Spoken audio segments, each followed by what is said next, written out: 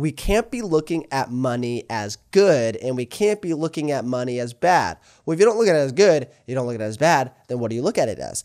It's just a resource. A big argument on money is, well, all the disciples and everybody in the New Testament was poor. Jesus was poor. Paul was poor. Everybody was poor. It's like, okay. This big idea that, I look at this person and I can base basically their faithfulness to God based off of what they drive and how much money they have. That's stupid and that's ignorant and that's arrogant. The more that we look at money as a resource, the more that we'll be able to use money and steward it in a healthy way.